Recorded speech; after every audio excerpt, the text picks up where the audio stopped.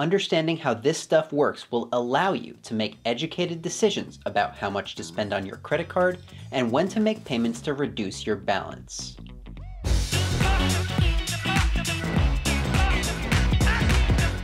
Hello and welcome to Practical Personal Finance, where you get the information you need to understand and succeed with money.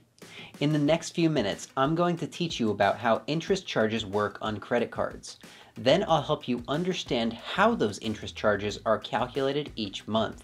And finally, at the end of this video, I'll tell you 3 tips that will help you manage your credit cards in the most effective way possible, so you can eliminate debt and take full advantage of credit card rewards programs without any of the drawbacks. Let's start with the basics of credit card interest. When you use a credit card, you're technically taking out a small loan in order to make a purchase. And what happens when you borrow money? That's right, you get charged interest. How much interest? It all depends on the annual percentage rate, or APR. When you sign up for a credit card, you're assigned an APR by the credit card company based on your credit worthiness, or how reliable of a borrower you appear to be. If you have a high credit score, which is indicative of being a reliable borrower, you'll probably wind up with a low APR. By the same logic, someone with a low credit score will wind up with a higher APR if they can get approved for a credit card at all. And yes, most credit cards offer a grace period that allows you to pay off your balance in full without any interest fees attached. In that case, the APR doesn't really play a role. But when you don't pay your balance in full, that's where the APR comes into play, and things start to get a little bit complicated. As soon as the due date on your credit card statement comes and goes without you paying the balance in full, the credit card company starts tacking on interest. And with most cards, that interest gets compounded on a daily basis. That's right, just 2 days after the due date, you'll already be paying interest on the interest. As an example, let's say you charged $1,000 on your credit card during the month of June. You get your statement in your email inbox with a balance of $1,000, and it's due on July 25th. If you paid the entire balance of $1,000 on or before July 25th, you don't have to pay any interest fees at all. But what if you had to pay to have your car repaired and you could only afford to pay $500? The remaining $500 would begin to accrue interest every single day until it was paid off. After a month, depending on your APR, you might owe $510. And on top of that, because you did not pay in full, you no longer get a grace period for next month's purchases. Interest now starts to accrue from the moment you swipe your card at the register. I'm sure you can see how this all starts to add up real quick.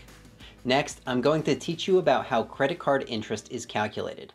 But before I do that, if you're getting some value out of this video so far, let me know by giving me a thumbs up down below. Thanks. Alright, now that you have a basic understanding of how credit card interest works, let's talk about how it's actually calculated. Although this is something that the credit card company will always be happy to do for you, I believe it's important to comprehend so you know exactly what you're getting into when you don't pay your monthly credit card bill in full. There is some math involved here, but as always, I'm going to do my best to walk through it slowly, step by step. There are several different ways that credit card companies calculate interest. The one I'm going to demonstrate here is the average daily balance method, but any method used will generally yield very similar results. To calculate interest using the average daily balance method, we'll need to determine the number of days in the billing cycle, the daily periodic rate, and of course, the average daily balance. The number of days in the billing cycle is pretty self-explanatory. It's typically 30 or 31 days, depending on the month, or 28 in the case of February. The daily periodic rate is the rate at which interest accrues on a daily basis. We already know the annual percentage rate, which is the rate that interest accrues on an annual basis. To get the daily periodic rate, all we need to do is divide the APR by 365, since there are 365 days in a year. And finally, the average daily balance is an average of what your account balance was on each day of the billing period. To calculate it, we'll need to add up what the balance was every single day throughout the month, then divide by the total number of days.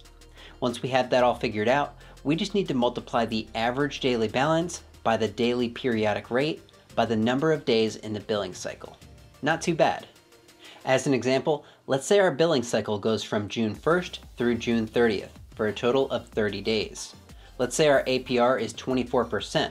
We divide 24% by 365 days and we get 0.0658% for our daily periodic rate.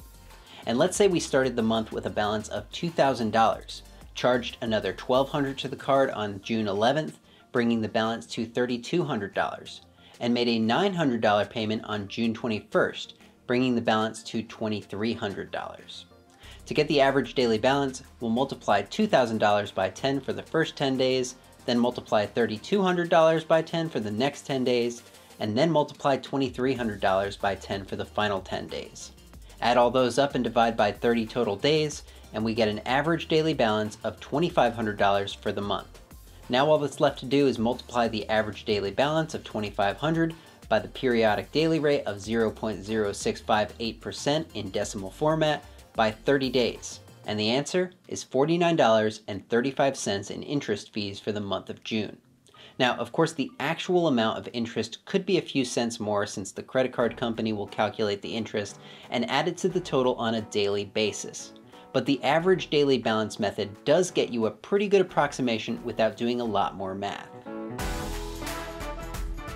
Before I wrap this video up, I want to give you my 3 tips for minimizing the amount of interest fees you'll need to pay as a cardholder. Tip number 1 is to understand that the rules change when you start considering cash advances and balance transfers. A cash advance is when you use your credit card to withdraw cash at an ATM. A balance transfer is when you use one credit card to pay off another credit card in order to take advantage of a lower interest rate. In both cases, you may not have the benefits of a grace period when you're not being charged interest. And on top of that, the APR tends to be higher for these sorts of transactions. Keep both of those factors in mind if you're considering a cash advance or a balance transfer. Tip number 2 is to always pay your balance on time and in full. I know this can be easier said than done, but if you want to avoid paying interest fees on credit card purchases, this is the way to do it. To be successful, I recommend only making purchases on a credit card after you've planned for them in advance, and only after you have the money for those purchases in your checking account. As an added protection, turn on auto pay for the full statement amount in case you ever forget to go and make the payment manually. My third and final tip is to make payments toward your credit card balance as frequently as possible if you've been unable to pay in full and interest is accruing. The more you pay, the more you can reduce your average daily balance, and the less interest that will accrue on your account. Even though I don't carry a balance on either of my credit cards, I personally like to zero out the balance on my cards every week, so it doesn't pile up throughout the month. This also keeps the balance on my monthly statement to a minimum, which helps to maximize my credit score. Have you ever paid interest on a credit card? Did you eventually get it paid off and have your grace period reinstated? Let me know in the comments.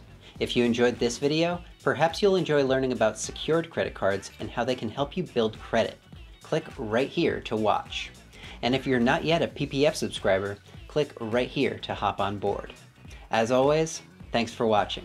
I'm Andrew Scheer, and I'll see you next time.